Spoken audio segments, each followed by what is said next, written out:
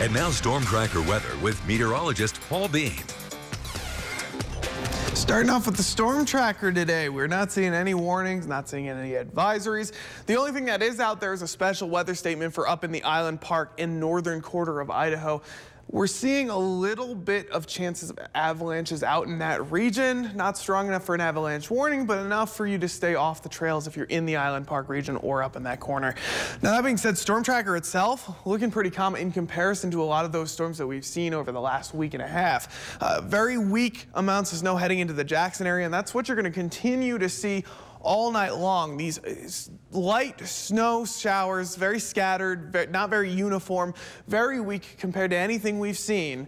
And we're just going to see those continue to make their way through, not just tonight, but into Sunday, and then we'll get a break from that on Monday. Taking a look at the storm tracker, you'll notice not the last amount of moisture, but enough of a gap in between some of these systems that we'll see it through Sunday, and then a little bit of a clear spot behind that. We're going to see a little bit of those clear skies make their way in as we hit right around Tuesday. It'll make its way back in with more of that moisture.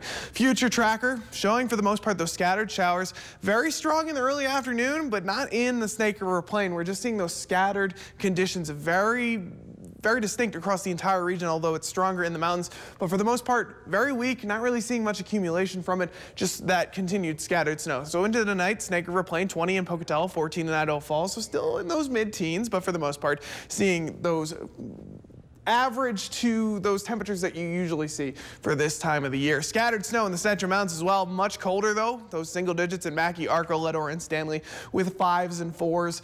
And as we head towards the other side with those highlands in West Wyoming, scattered snow and once again single digits. Coldest temperature on the map though, Yellowstone at 1. And that scattered snow does continue into Sunday.